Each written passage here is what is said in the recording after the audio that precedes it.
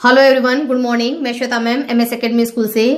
Please मेरे channel को subscribe करिए क्योंकि मुझे अभी भी ऑलमोस्ट 500 सब्सक्राइबर्स की जरूरत है। और यदि आपको मेरा टीचिंग स्टाइल अच्छा लगता है, मेरा पढ़ाया हुआ समझ में आता है, तो please like share and comment जरूर करें। तो चलिए वैलेंसी चैप्टर को कंटिन्यू करते हुए आज का हमारा टॉपिक है इलेक्ट्रोवैलेंस और कोवैलेंट कंपाउंड्स में आज हम कंपेयर करके देखेंगे। तो चलिए फर्स्ट पॉइंट देखते हैं। फर्स्ट पॉइंट हमारा है कि इलेक्ट्रोवैलेंट कंपाउंड बनता कैसे है। ठीक है ना। फर्स्ट पॉइंट में ये बनता कैसे इलेक्ट्रोवैलेंट कंपाउंड और कोवैलेंट कंपाउंड किस तरीके से बनता है उसके बारे में हम बताएंगे, जो कि पहले वीडियो में हम पढ़ चुके हैं। तो कैसे बनता है ये इलेक्ट्रोवैलेंट कंपाउंड की बात करें तो इसमें क्या होता है कि एक एलिमेंट जो होता है वो डोनर होता है, इलेक्ट्रॉन डोनेट करता है, और दूसरा एलिमेंट क्या करता है, इलेक्ट्रॉन को एक्सेप्ट करता है। तो एक इलेक्ट्रॉन दे रहा है, दूसरा इलेक्ट्रॉन ले रहा है, यानी कि देने वाला यानी कि केटायन और लेने वाला एनायन। ठीक है। तो केटायन और एनायन बन रहा है, इस तरीके से इसमें बॉन्ड फॉर्म होता है। ठीक है ना। तो इसके बारे में आपको यहाँ पर बताना है, ये पॉइंट्स आपको यहाँ पर लिखना पड़ेगा कि कैसे ये बॉन्ड बना। इनके बीच में एक ने इलेक्ट्रॉन डोनेट किया, दूसरे ने इलेक्ट्रॉन एक्सेप्ट किया। जिसने डोनेट किया उसके ऊपर पॉजिटिव चार्ज आया, जिसने एक्सेप्ट किया उसके ऊपर नेगेटिव चार्ज आया। पॉजिटिव और नेगेटिव चार्ज के बीच में इलेक्ट्रोस्टैटिक अट्रैक्शन फोर्स होता है।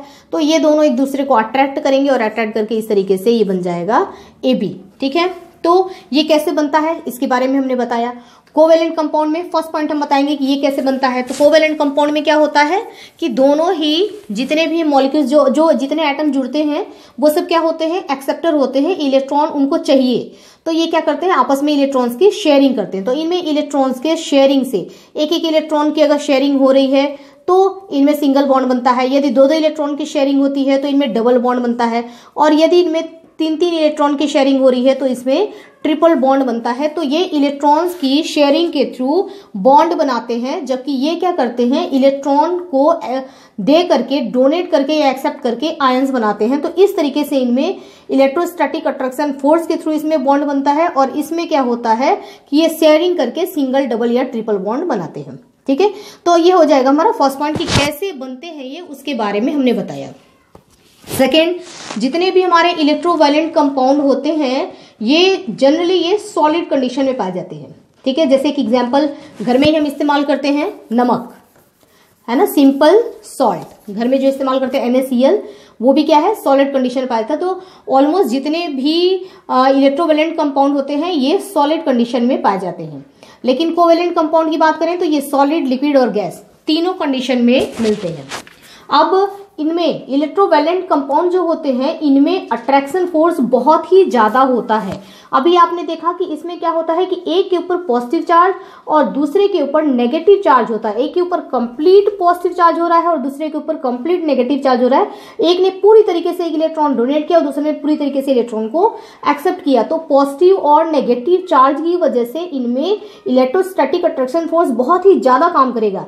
तो इनके बीच में अट्रैक्शन फोर्स जो होता है ना, इनके बीच में वो बहुत ही ज्यादा होता है। इनके बीच में अट्रैक्शन फोर्स बहुत ज्यादा होता है और अट्रैक्शन फोर्स के थ्रू ये जुड़े होते हैं। काफी अट्रैक्शन फोर्स के थ्रू ये जुड़े होते हैं। अगर हम इनकी बात करें तो इनमें क्या होता है, बॉन्ड बनता है। ठीक है ना। बॉन्ड बनने की वजह से इनमें वॉन्डर वॉल्स अट्रैक्शन फोर्स काम करता है, जो कि इतना स्ट्रांग नहीं होता। ये तो बहुत ही पावरफुल बॉन्ड होता है और ये बॉन्ड जो होता है इसमें जो अट्रैक्शन फोर्स होगा वो बहुत ही वीक अट्रैक्शन फोर्स होता है। ठीक है ना। तो ये हो जाएगा हमारा थर्ड पॉइंट। फोर्थ पॉइंट, अब इनका मेल्टिंग पॉइंट और बॉइलिंग पॉइंट हाई होता है। ये जो हाई हो रहा है वो इसकी वजह से ही हो रहा है क्योंकि अट्रैक्शन फोर्स क्या है, बहुत ज्यादा है। अब A और B है, ठीक है ना, इनको जब हम मेल्टिंग पॉइंट और बॉइलिंग पॉइंट की बात हो रही है, ये मेल्ट करते हैं और जो बॉयल होते हैं, ठीक है ना, तो मेल्ट करेंगे, पिघलेंगे ये, तो इनको क्या होना होता है, अलग होना होता है। ठीक है। अब इनके बीच में अट्रैक्शन फोर्स इतना ज्यादा काम कर रहा है कि इनको अलग करने के लिए हमको बहुत ज्यादा फोर्स, बहुत ज्यादा ही टेम्परेचर देना पड़ेगा। तो बहुत टेम्परेचर देना पड़ेगा। टेम्परेचर हम जितना ज्यादा देंगे उतना ही इनका मेल्टिंग पॉइंट क्या होगा, बढ़ता जाएगा। और मेल्टिंग पॉइंट बढ़ेगा। अगर हमको टेम्परेचर ज्यादा दे करके इसका मेल्टिंग पॉइंट जो है, मेल्टिंग पॉइंट तक पहुंचने के लिए ज्यादा टेम्परेचर देना पड़ रहा है, तो बॉइलिंग पॉइंट तक पहुंचने के लिए हमको और ज्यादा टेम्परेचर देना पड़ेगा।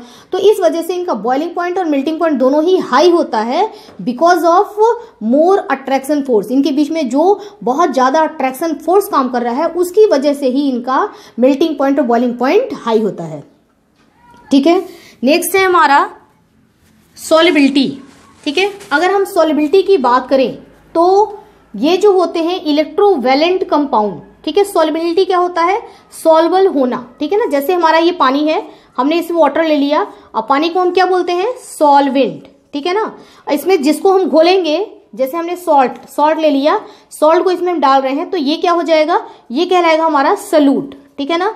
तो सॉल्वेंट में सलूट को डालते हैं और जब इसको स्टर करते हैं ये घुल जाता है, ये जो बना इसको हम क्या कहते हैं, सॉल्यूशन, ठीक है ना। ये हमारा बना क्या, सॉल्यूशन। तो सॉल्वेंट में सलूट के सॉल्युबल होने पर क्या बनता है, सॉल्यूशन बनता है। तो सॉल्युबिलिटी, ये जो इलेक्ट्रोवैलेंट कंपाउंड है ये किसमें सॉल्युबल होंगे, ठीक है ना। तो ये जो हमारा सॉल्वेंट है, अगर हम इस सॉल्वेंट की बात करें तो सॉल्वेंट भी दो तरीके के होते हैं। एक तो सॉल्वेंट होता है जिसको हम बोलते हैं पोलर, और दूसरा हमारा सॉल्वेंट होता है जिसको हम बोलते हैं नॉन पोलर, ठीक है। पोलर सॉल्वेंट और non polar solvent. Polar solvent क्या होता है, ऐसा सॉल्वेंट जिसमें जो इसके मॉलिक्यूल्स हैं उनके ऊपर पॉजिटिव या नेगेटिव चार्ज हो। पॉजिटिव नेगेटिव चार्ज का मतलब दो पोल इसमें बन रहा है, एक तरफ नेगेटिव पोल बन रहा है और एक तरफ पॉजिटिव पोल बन रहा है। अगर दो पोल बनता है तो ऐसे सॉल्वेंट को पोलर सॉल्वेंट कहा जाता है, ठीक है। और ऐसे इसके जो मॉलिक्यूल्स हैं, यदि इसमें कोई दोनों साइड में मतलब कोई चार्ज नहीं बन रहा है, जैसे हम Cl की बात करें, दोनों सेम है ना, इलेक्ट्रोनेगेटिविटी में डिफरेंस नहीं है, तो इनके ऊपर कोई चार्ज नहीं आ रहा है, तो ये कैसे कहलाएंगे, ये नॉन पोलर सॉल्वेंट कहलाएंगे, ठीक है ना। तो पोलर सॉल्वेंट और नॉन पोलर सॉल्वेंट दो तरीके के सॉल्वेंट होते हैं। अब इसमें इलेक्ट्रोवैलेंट कंपाउंड जो है वो किसमें सॉल्युबल होगा, ठीक है, क्या वो पोलर में सॉल्युबल होगा या नॉन पोलर में सॉल्युबल होगा।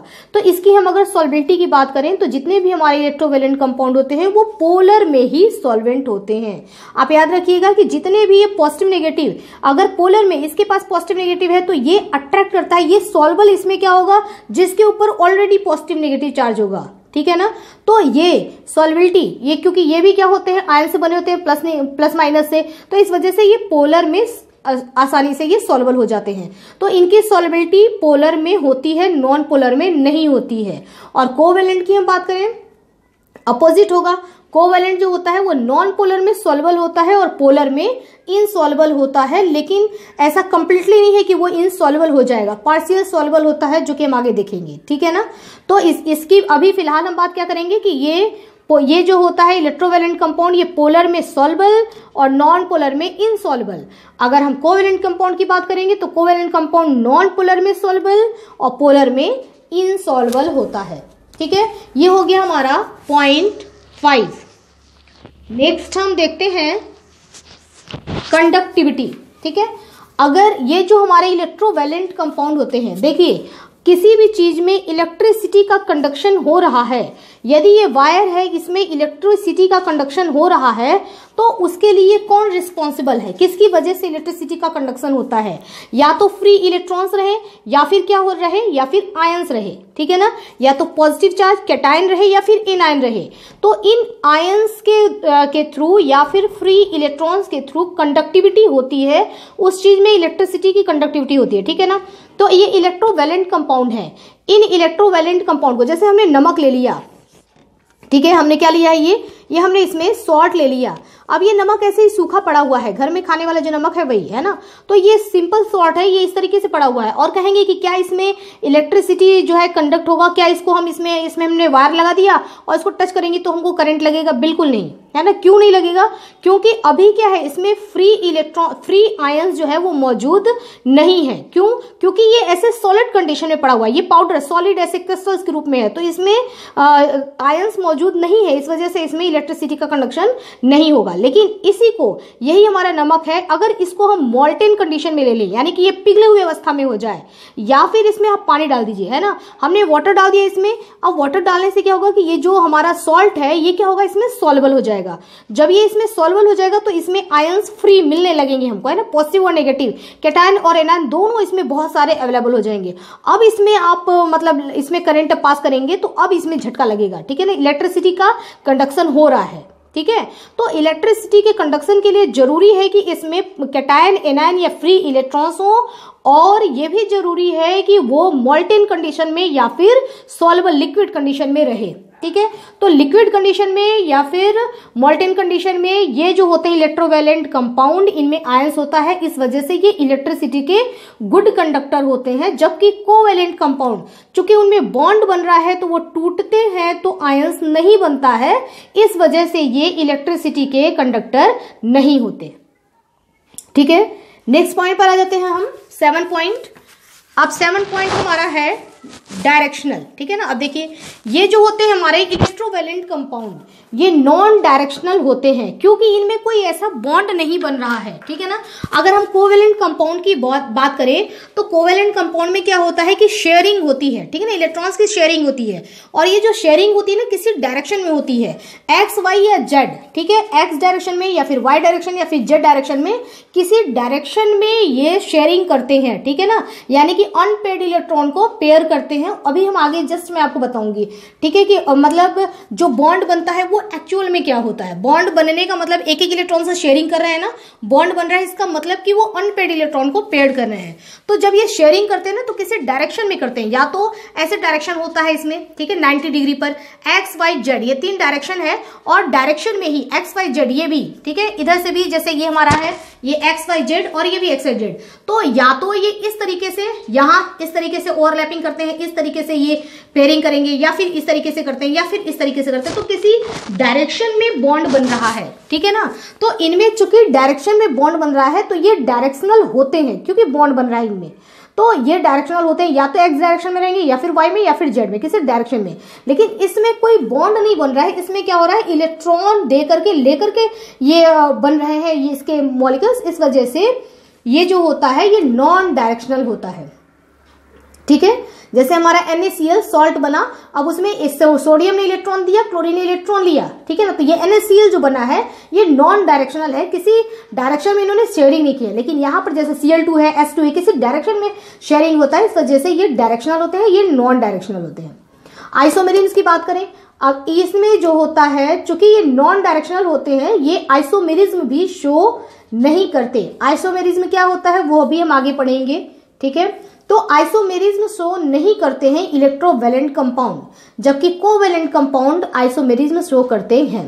ओके, नेक्स्ट है हमारा कि ये किस तरीके का रिएक्शन करेंगे। ठीक है, इलेक्ट्रोवैलेंट कंपाउंड जो होते हैं वो रिएक्शन कैसा करते हैं, तो ये चूंकि ये आयन से बने होते हैं, पॉजिटिव नेगेटिव आयन से ये बने हुए हैं, इस वजह से इनमें जो रिएक्शन होता है वो आयनिक रिएक्शन होता है। और आयनिक रिएक्शन जो होता है ना वो बहुत ही फास्ट होता है, वेरी फास्ट, इतनी तेजी से होता है कि हमको पता नहीं पड़ता है कि बीच में क्या क्या हुआ। उसका मैकेनिज्म जानने में ना बहुत ही डिफिकल्टी आती है कि किस तरीके से ये हुआ, इतना फास्ट होता है। क्योंकि पॉजिटिव नेगेटिव आयनिक रिएक्शन कर रहे हैं, तो इसमें इसका पॉजिटिव जैसे किसी के साथ रिएक्शन करा तो उसका नेगेटिव इसके साथ जुड़ रहा है, किसी का पॉजिटिव इसके साथ जुड़ रहा है ना, तो ये बहुत ही फास्ट होता है आयनिक रिएक्शन। जबकि इनमें क्या होता है, मॉलिक्यूलर रिएक्शन होता है, मॉलिक्यूल्स एक टूटते हैं, बॉन्ड टूटता है, जुड़ता है, तो ये रिएक्शन वेरी स्लो होता है, ये रिएक्शन धीरे धीरे होता है, जबकि रिएक्शन बहुत ही फास्ट होता है। और ये इसमें आयनिक रिएक्शन होता है, जबकि इसमें मॉलिक्यूलर रिएक्शन होता है।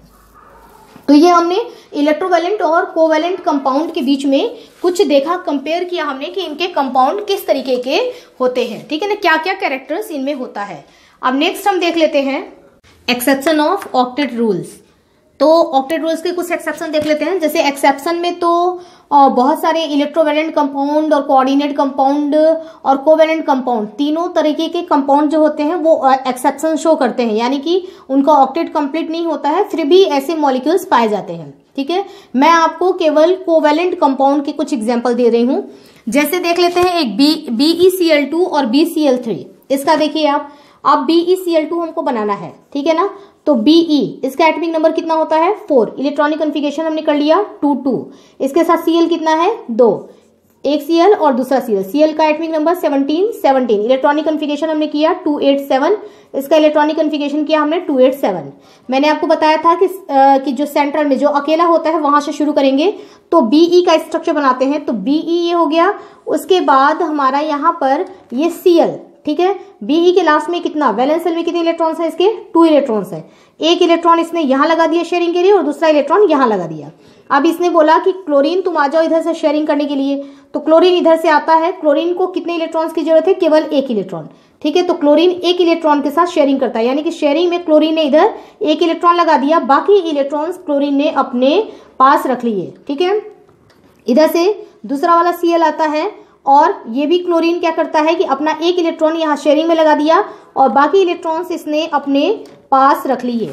ठीक है, तो इस तरीके से ये स्ट्रक्चर बन गया है ना। अब इसमें क्या हुआ है कि Be के साथ क्लोरीन ने, इधर Cl ने एक सिंगल बॉन्ड बनाया क्योंकि एक एक इलेक्ट्रॉन के साथ शेयरिंग हुई है, और इधर भी इसने एक एक इलेक्ट्रॉन से शेयरिंग हुई है, तो ये सिंगल बॉन्ड बना। ठीक है, अब इस क्लोरीन को आप देखिए, इसको ऑक्टेट कंप्लीट है 2 2 4 2 6 2 8। इस क्लोरीन को देखिए, इसका भी ऑक्टेट कंप्लीट है 2 2 4 2 6 2 8। लेकिन इस Be को देखिए, क्या इसका ऑक्टेट कंप्लीट है? नहीं। इसके एटम में कितने इलेक्ट्रॉन्स हैं? 2 और 2। कितने इलेक्ट्रॉन्स हुए? ये आउटर मोस्ट में केवल 4 इलेक्ट्रॉन है। ठीक है ना, तो इसका ऑक्टेट कंप्लीट नहीं है। ऑक्टेट से कम इलेक्ट्रॉन होने के बावजूद भी इस तरीके के मॉलिक्यूल्स BeCl2 इस तरीके के मॉलिक्यूल्स पाए जाते हैं, जो एक्सेप्शन कहलाएंगे कि ये ऑक्टेट रूल्स के एक्सेप्शन है। एक्सेप्शन क्या होता है? जो नियम को फॉलो नहीं करता है। जैसे इसने रूल को फॉलो किया कि आउटर मोस्ट में 8 होना चाहिए है, इसके भी आउटर मोस्ट में 8 होना चाहिए है, लेकिन इसके आउटर मोस्ट में 8 होना चाहिए और 8 नहीं है, फिर भी BeCl2 एक स्टेबल ये मॉलिक्यूल्स है। ठीक है ना, तो ये क्या कर रहा है कि ऑक्टेट रूल को फॉलो नहीं कर रहा है, इस वजह से ये क्या कहलाएगा? ऑक्टेट रूल का एक्सेप्शन कहलाएगा। ठीक है, एक और दूसरा एग्जांपल देख लेते हैं, जैसे BCl3। ठीक है, यहां पर हमने B ले लिया, Cl3। कितने Cl है? 3, 1 2 और 3। इसका एटॉमिक नंबर कितना होता है? 5। इसका होता है 17 17 17। इसका इलेक्ट्रॉनिक कॉन्फ़िगरेशन हमने किया 2 3। इसका हमने किया 287 287 और 287। ठीक है, स्टार्टिंग किससे करेंगे बनाने की में? जब हम स्ट्रक्चर बनाएंगे तो सबसे पहले जो अकेला है सेंट्रल वाला उससे शुरू करते हैं। तो ये B, इसके आउटर मोस्ट में कितने इलेक्ट्रॉन है? 3 इलेक्ट्रॉन्स हैं। इसको वैसे अगर देखा जाए तो इसको कितने की जरूरत है? या तो ये 3 इलेक्ट्रॉन डोनेट करे या फिर इसको क्या करना पड़ेगा? 5 इलेक्ट्रॉन लेना पड़ेगा ऑक्टेट कंप्लीट करने के लिए। लेकिन ये चूंकि ऑक्टेट को फॉलो नहीं करता है, इस वजह से ये क्या है? एक्सेप्शन है। ठीक है, अब B के लास्ट में कितने इलेक्ट्रॉन है? 3। तो इसने 3 इलेक्ट्रॉन यहां लगा दिया शेयरिंग में। ठीक है, 1 2 और 3, 3 इलेक्ट्रॉन इसने शेयरिंग में लगा दिया। अब इधर से एक क्लोरीन आता है और ये क्लोरीन इसके आउटर मोस्ट में 7 है, इसको 1 की जरूरत है, तो ये क्लोरीन 1 इलेक्ट्रॉन यहाँ पर शेयरिंग में लगा देता है और बाकी इलेक्ट्रॉन्स ये क्या करेगा? अपने पास रख लेगा। 6 इलेक्ट्रॉन इधर इसने रख लिया, 1 इलेक्ट्रॉन शेयरिंग में लगा दिया। सेम वही ये भी क्लोरीन करेगा। इसने क्या किया? 1 इलेक्ट्रॉन यहाँ शेयरिंग में लगा दिया, बाकी 6 इलेक्ट्रॉन इसने अपने पास रख लिए। सेम वही काम यहाँ ये भी क्लोरीन करेगा। ये क्या करेगा? 1 इलेक्ट्रॉन शेयरिंग में लगा दिया, बाकी इलेक्ट्रॉन्स इसने क्या किए? अपने पास रख लिए। ठीक है ना, इनका स्ट्रक्चर कैसा बना? ये B और ऐसा भी जिसने यहाँ एक एक इलेक्ट्रॉन से शेयरिंग की है, यानी कि single bond Cl, single bond Cl और सिंगल बॉन्ड Cl। इसके लास्ट में देखा जाए 2 2 4 2 6 2 8, 8 कंप्लीट। इसका भी ऑक्टेट कंप्लीट, इसका भी ऑक्टेट कंप्लीट, इन सब का ऑक्टेट कंप्लीट है। लेकिन इसका देखा जाए तो 2 2 4 2 6 कितने इलेक्ट्रॉन हुए? इसके 6 इलेक्ट्रॉन हुए। ऑक्टेट कंप्लीट नहीं हुआ, ऑक्टेट से कम इलेक्ट्रॉन से, फिर भी ये मॉलिक्यूल्स स्टेबल है, ऐसा मॉलिक्यूल्स बनता है, तो ये क्या हुआ? ऑक्टेट रूल का एक्सेप्शन हुआ। ठीक है, तो ये तो दो मैंने आपको एग्जांपल वो दिए जिसमें कि जो ऑक्टेट रूल्स ऑक्टेट से कम इलेक्ट्रॉन रख करके भी स्टेबल है। अब हम दूसरा देख लेते हैं जो कि ऑक्टेट से इनके पास ज्यादा इलेक्ट्रॉन हो जाता है फिर भी ये स्टेबल है। जैसे हम देख लेते हैं PCl5। ठीक है, तो P, ये वाला एग्जांपल ले लेते हैं, PCl Cl Cl Cl और Cl, 1 2 3 4 5। ठीक है, इसका एटॉमिक नंबर कितना होता है? 5 15। इसका 17 17 17 17 और 17। Electronic configuration 285, electronic configuration 287, electronic configuration 287, electronic configuration किया 287, इसका भी और इसका भी 287। ठीक है, कितने कितने इलेक्ट्रॉन्स की जरूरत है? इनको एक एक इलेक्ट्रॉन्स की जरूरत है। इसको कितने की जरूरत है? केवल 3 इलेक्ट्रॉन्स की जरूरत है। ठीक है, स्ट्रक्चर बनाते हैं। यहाँ पे आ गया फास्फोरस, अकेला है, इसको हमने सेंटर में ले लिया। इसके लास्ट में कितने इलेक्ट्रॉन है? इसके लास्ट में है 5 इलेक्ट्रॉन। ठीक है ना, तो 1 2 3 4 5। अब ये इसको क्या करना है? सेटिस्फाई करना है इसको 5 क्लोरीन को। ठीक है ना, तो इसने क्या किया? इधर से क्लोरीन को बुलाया और क्लोरीन के साथ इसने क्या किया? शेयरिंग कर लिया 1 इलेक्ट्रॉन से और बाकी क्लोरीन ने अपना इलेक्ट्रॉन अपने पास रख लिया। ठीक है, सेम यही काम इसने सारे क्लोरीन के साथ कर लिया। इस क्लोरीन के साथ भी 1 इलेक्ट्रॉन से शेयरिंग कर लिया और बाकी इलेक्ट्रॉन इसने अपने पास रख लिए। इस क्लोरीन के साथ भी सेम वही, इसने क्या किया? 1 से तो शेयरिंग कर लिया और बाकी अपने पास रख लिया। ठीक है, इस क्लोरीन के साथ भी वही हुआ, इसने क्या किया कि एक इलेक्ट्रॉन से शेयरिंग कर लिया और बाकी इलेक्ट्रॉन्स अपने पास रख लिए। और इधर से भी एक क्लोरीन आता है जो कि क्या करता है कि एक से यहाँ पे शेयरिंग किया और बाकी इलेक्ट्रॉन्स अपने पास रख लिए। ठीक है, अब देखिए हर क्लोरीन का, आप देखिए 2 2 4 2 6 2 8, हर क्लोरीन का ऑक्टेट कंप्लीट है। लेकिन इस फास्फोरस को देखा जाए, फास्फोरस में 2 2 4 2 6 2 8 2 10, कितने इलेक्ट्रॉन हो गए इसके पास? 10 इलेक्ट्रॉन्स हो गए। यानी कि P और बॉन्ड कितने बने? Single bond Cl, single bond Cl, single bond Cl, single bond Cl और सिंगल बॉन्ड Cl। एक फास्फोरस के साथ ये 5 यहाँ पे सिंगल बॉन्ड बना है और फास्फोरस का होना चाहिए ऑक्टेट, यानी कि 8 होना चाहिए आउटर मोस्ट में, और हो गया कितना? 10 हो गया। यानी कि ये ऑक्टेट से ज्यादा इलेक्ट्रॉन रख रहा है, इस वजह से ये क्या है? एक्सेप्शन है। ठीक है, ऑक्टेट रूल को ये ऑक्टेट से कम रखते थे और ये क्या है? ऑक्टेट से ज्यादा रख रहा है, फिर भी ये एक स्टेबल है, PCl5 बनता है, स्टेबल है, इस वजह से इसको ऑक्टेट रूल का एक्सेप्शन कहा जाता है। ठीक है, अब यहां पर बात आती है कि कैसे ये ऑक्टेट से ज्यादा इलेक्ट्रॉन रख लेता है। ठीक है ना, अभी हम इसमें पढ़ेंगे आगे, हाइब्रिडाइजेशन पढ़ेंगे, उसमें और क्लियर हो जाएगा। फिलहाल मैं यहाँ पे आपको बताऊं कि ये जो है इसके पास d ऑर्बिटल्स होता है, तो d ऑर्बिटल्स की वजह से इसके पास स्पेस हो जाता है, ऑर्बिटल्स इसके पास ज्यादा हैं, तो दूसरों अपने ये जो है ज्यादा से ज्यादा हाफ फिल्ड ऑर्बिटल बना करके और इन सब के इलेक्ट्रॉन्स को उसमें फिल करके, पेयरिंग करके ये ज्यादा इलेक्ट्रॉन भी रख सकते हैं। कारण क्या होता है? केवल d ऑर्बिटल होता है। मैं आपको आगे भी समझाऊंगी, इसमें हाइब्रिडाइजेशन में अच्छी तरीके से एक्सप्लेन करके बताऊंगी। तो d ऑर्बिटल्स की वजह से ये क्या होता है कि ज्यादा इलेक्ट्रॉन रख सकता है। ठीक है ना, एक और एग्जांपल हम देख लेते हैं, SF6।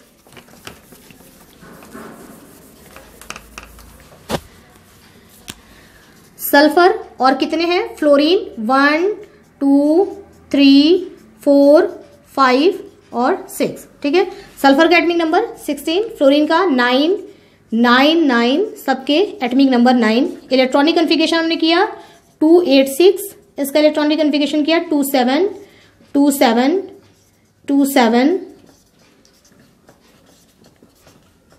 27। ठीक है, अब ये क्या करता है? सबसे पहले सेंटर वाला लेते हैं सल्फर। सल्फर का ये एटम बन गया। सल्फर के आउटर मोस्ट में कितने इलेक्ट्रॉन है? 6। इसके 6 इलेक्ट्रॉन्स को यहां पर हमने 1 2 3 4 5 6। अब जितने भी ये फ्लोरीन है, इन सब फ्लोरीन को एक एक इलेक्ट्रॉन चाहिए, सारे फ्लोरीन आएंगे और क्या करेंगे? एक एक इलेक्ट्रॉन के साथ शेयरिंग कर लेते हैं। ठीक है, बाकी इलेक्ट्रॉन से अपने पास रखेंगे और एक इलेक्ट्रॉन यहां लगाएंगे शेयरिंग में, तो एक यहां लगा दिया, बचा इसके पास कितना? 6 इलेक्ट्रॉन 2 2 2। ठीक है ना, 6 इलेक्ट्रॉन इसने अपने पास रख लिया। सेम वही काम ये फ्लोरीन भी करेगा, इसने एक तो शेयरिंग में लगा दिया, बाकी इलेक्ट्रॉन्स अपने पास रख लेगा। यही काम सेम ये भी फ्लोरीन करेगा। ये क्या करता है? एक तो यहां लगाया और बाकी इसने क्या किया? अपने पास रख लिया। यहां भी फ्लोरीन वही करेगा, एक शेयरिंग में और बाकी इधर अपने पास रख लेंगे, और इधर भी और यहां भी। ठीक है,